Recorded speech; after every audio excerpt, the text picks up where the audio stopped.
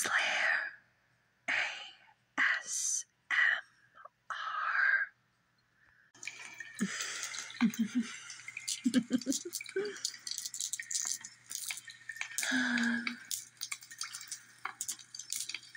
Amethyst, quartz, rubies, sapphires, pearls, and of course,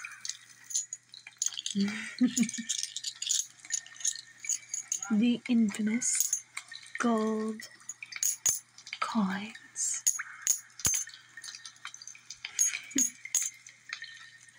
Cash is king, they say.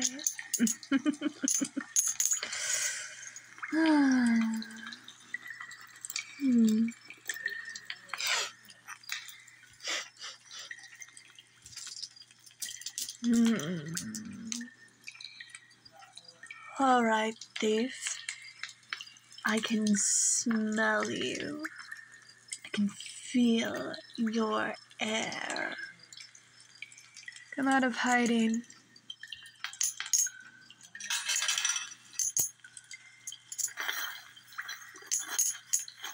No, you don't have to be shy around me. Human, I won't hurt you.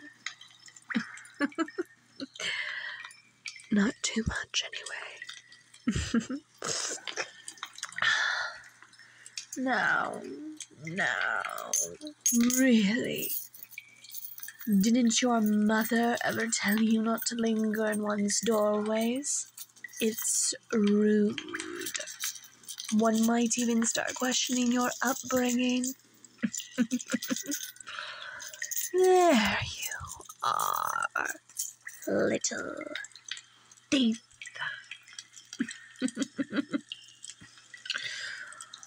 Oh, what's the matter? Have you never seen a chimera before? Then consider it an honor that you have seen one as well bred and well kept as me.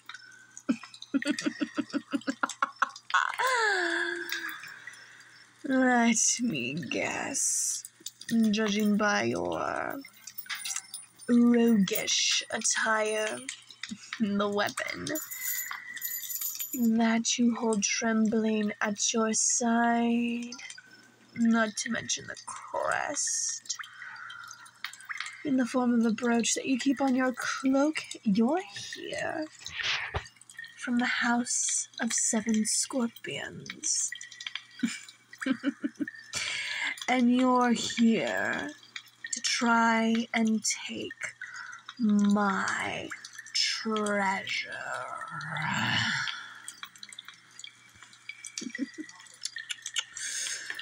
Tell me, human, what do they call you?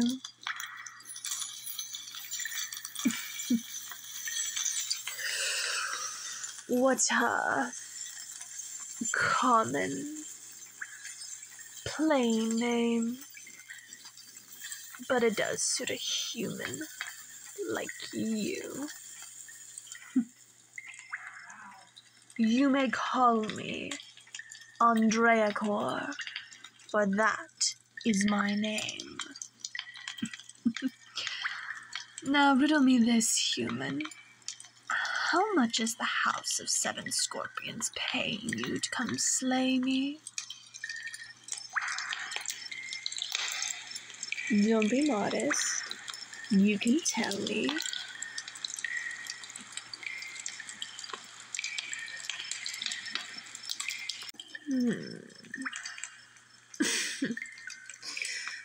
Why, to pay you such a paltry fee for slaying me? I think you could do much better than that.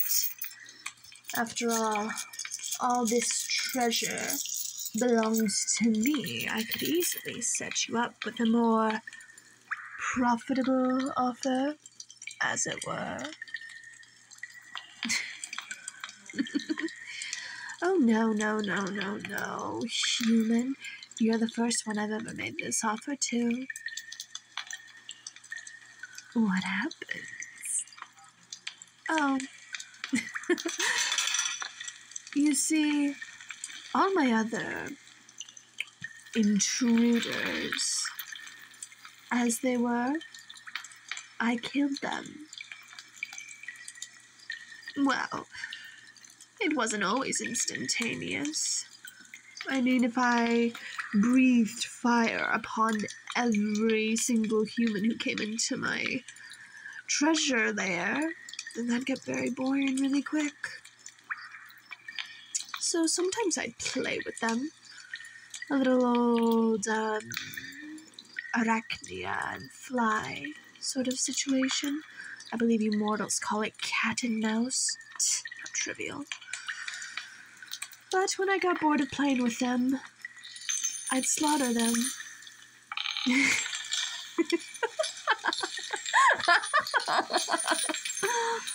Oh, you've heard of my reputation on the surface. Did you really honestly expect me to be a good person? This is my treasure. My hoard, my lair in this dungeon, and I will not part with a single piece of it. Not a single gold coin and not a single ruby, unless I choose to be generous. Now then, I hate getting riled up, I really do, but you humans just feel the need to waltz right into this dungeon and into my lair like you own the place, and you try to take my gold as though it belongs to you. It is a repulsing, disgusting habit of your kind, and I loathe you for it. But you, my roguish human, you have potential. You could easily walk away and never go to the House of Seven Scorpions again. After all, my treasure hoard amounts to much more than that paltry sum of 12 platinum pieces they were intending to pay you with, provided you actually finish the job, of course.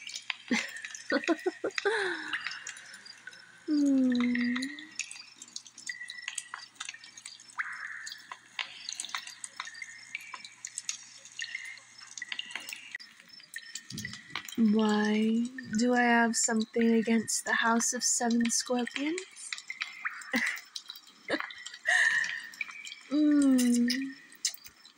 Let's just say the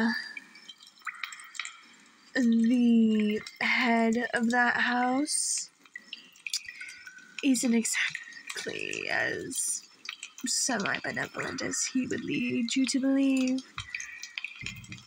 I mean, at the end of the long and complicated story that it is, my mother did find someone who eventually did, someone who was worthy of her. But let's just say sometimes things happen.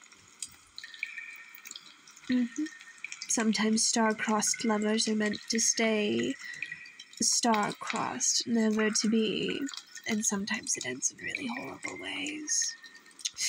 Anyway, enough about my personal beef with the House of Seven Scorpions. For that matter, how did you even get down here? I'm being serious. My treasure hoard is on the 14th floor of this dungeon. Of course, you would take the secret pathways. Figures. You're tenacious, though, and the fact that you made it all the way down here is, somewhat admirable. If it wasn't the 3,000th time I've had someone visit me. But still, that does beg the question. Why did you even accept this fool's errand from the House of Seven Scorpions to kill me and take my treasure hoard.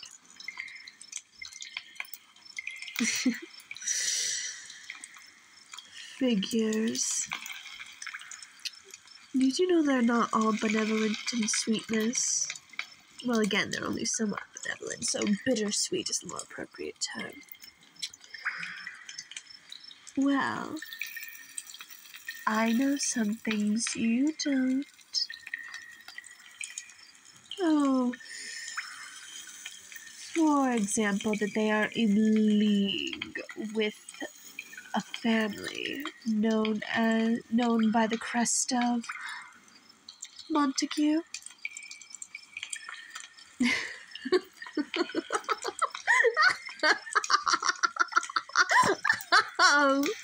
Oh, my sweet naive little human thief. Who are the Montagues? It would be wise for you never to meet one in person.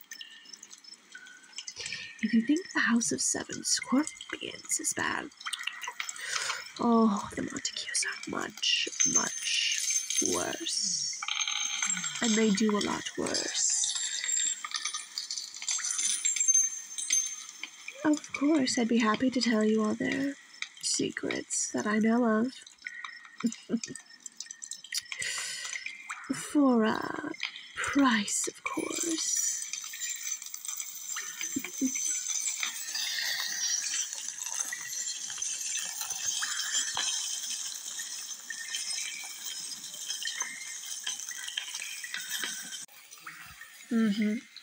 That's right.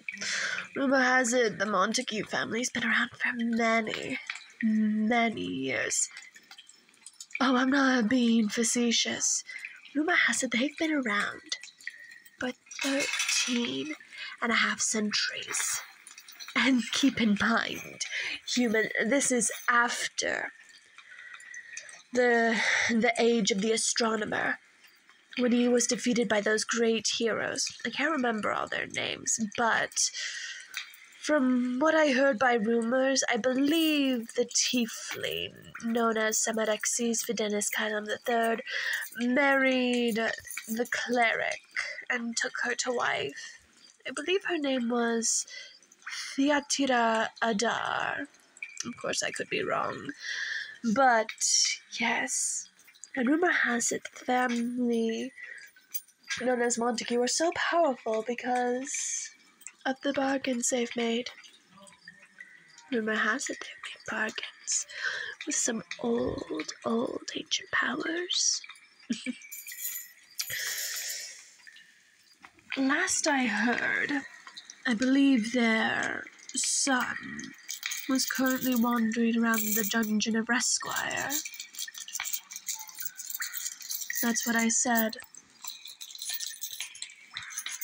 I've told you everything I know, and now that you know, well, what I'm doing next, I'm doing it as a favor of sorts. Yes, you see this? It's for you. Let's see. 2 Cancerian doubloons and 1 Arisian copper. Let's see, yes. And a Cretan Toro for good measure. I told you, human. I don't share with thieves, but if I give my treasure willingly to someone, then I give it to them willingly, and that's another matter. Here. Take that, and I'd suggest getting out of this dungeon. Getting as far away from here as possible.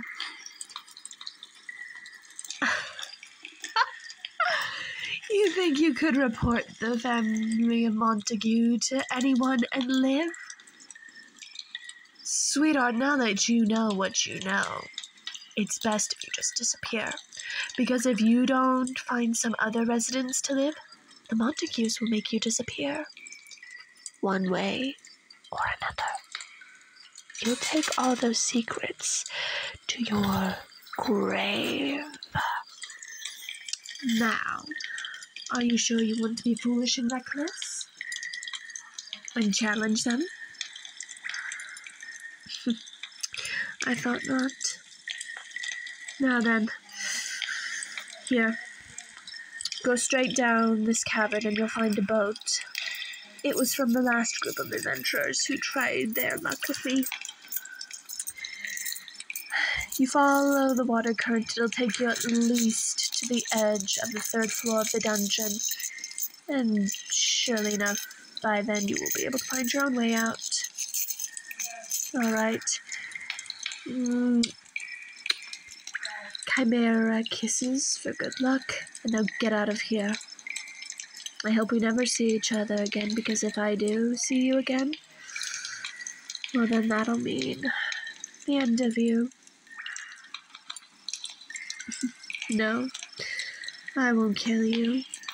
I've come to like you, but if you ever come down here again of your own accord, and I ever see you again, then someone else will do much worse to you. Now get out of here. Go!